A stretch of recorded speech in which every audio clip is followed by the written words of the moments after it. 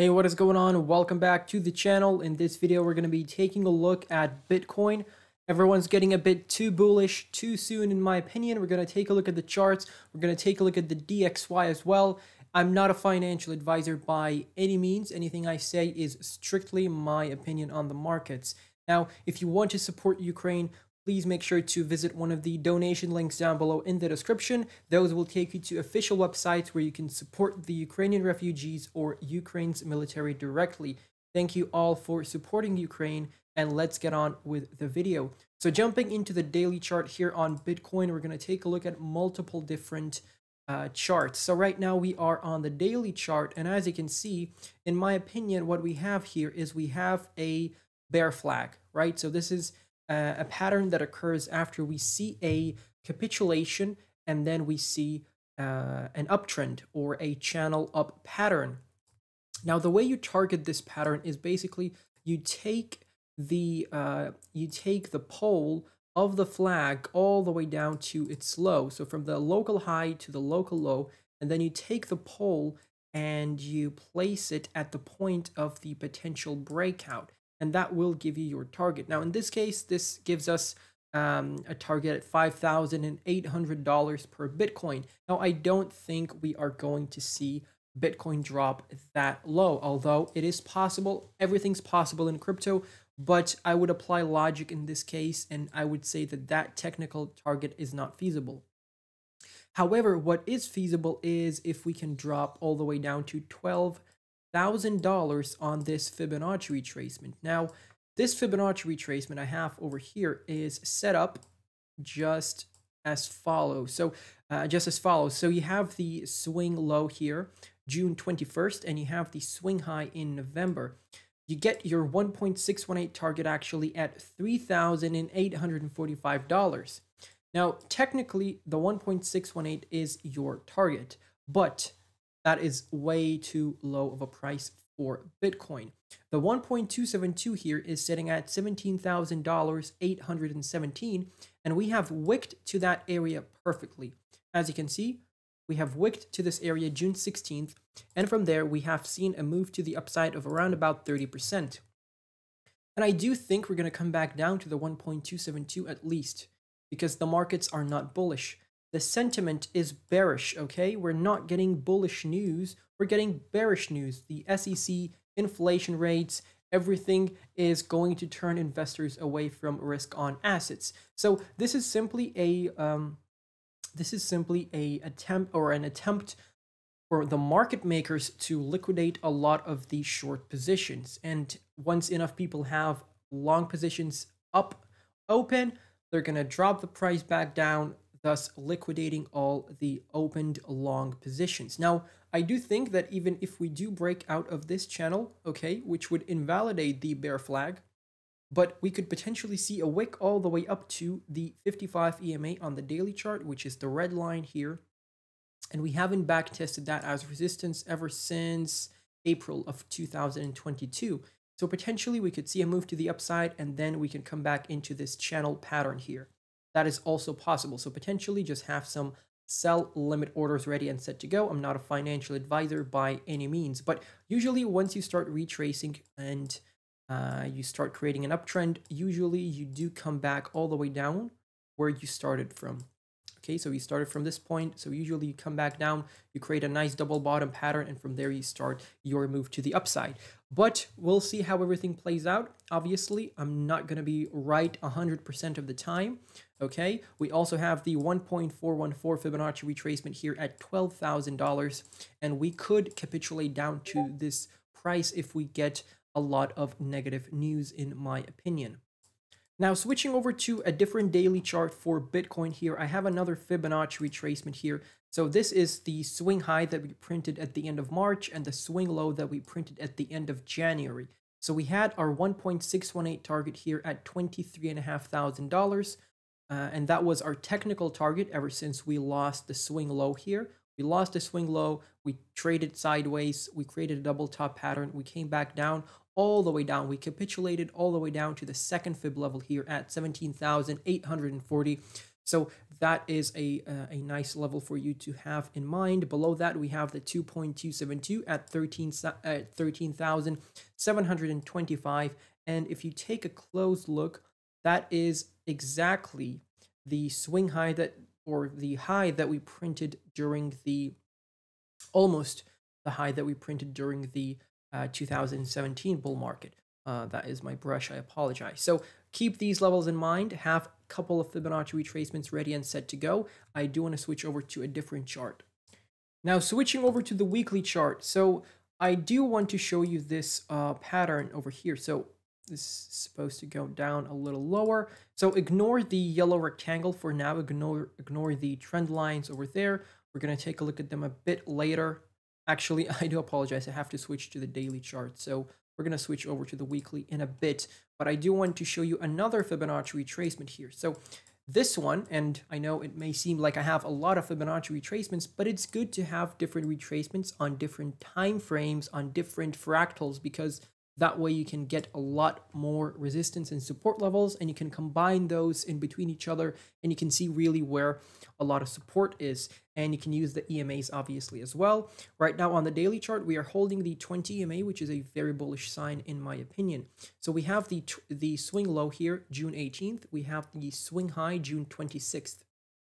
And ever since that, we haven't been able to close above this level.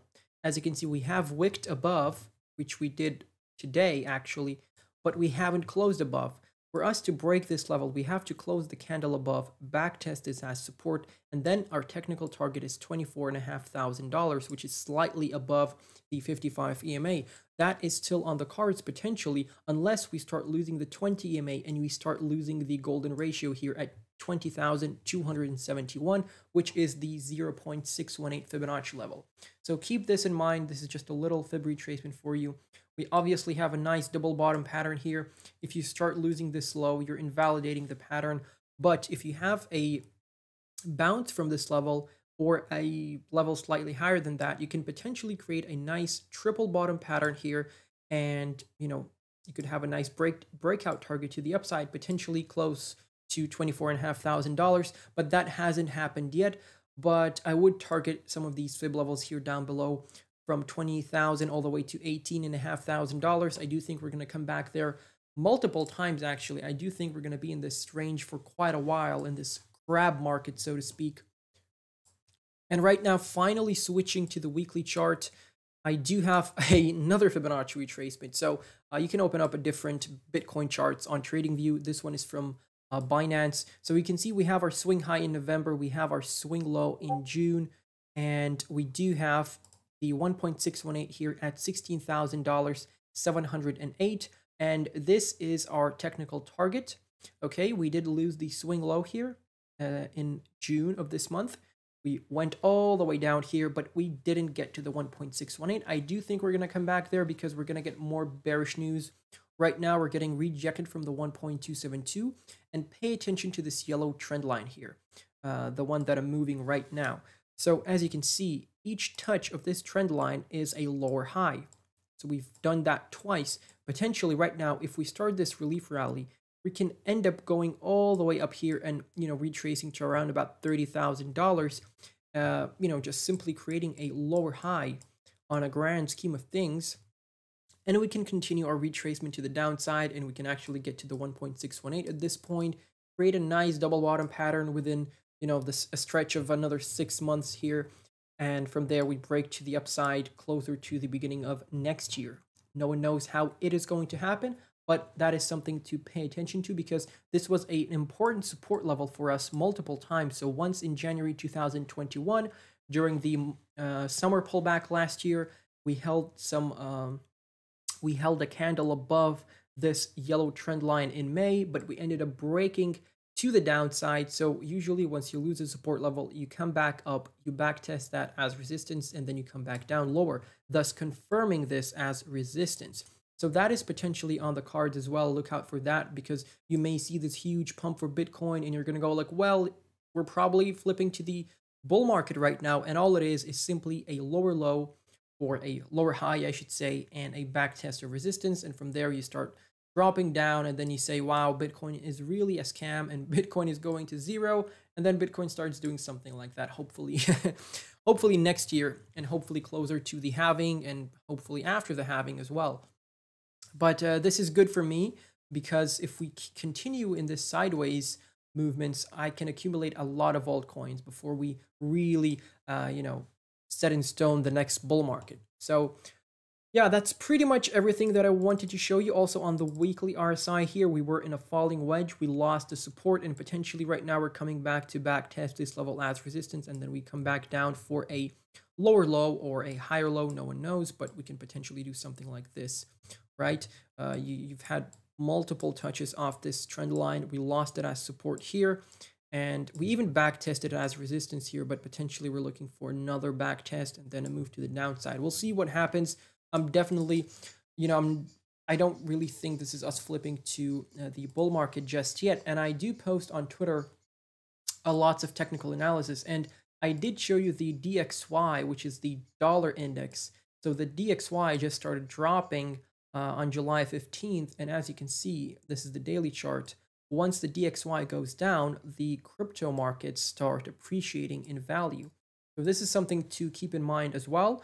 Once we see these moves to the downside, as you can see towards, in June, we started the uptrend, but Bitcoin started dropping in June. Then we had a little pullback, and Bitcoin's dropping once the DXY is going up, and vice versa.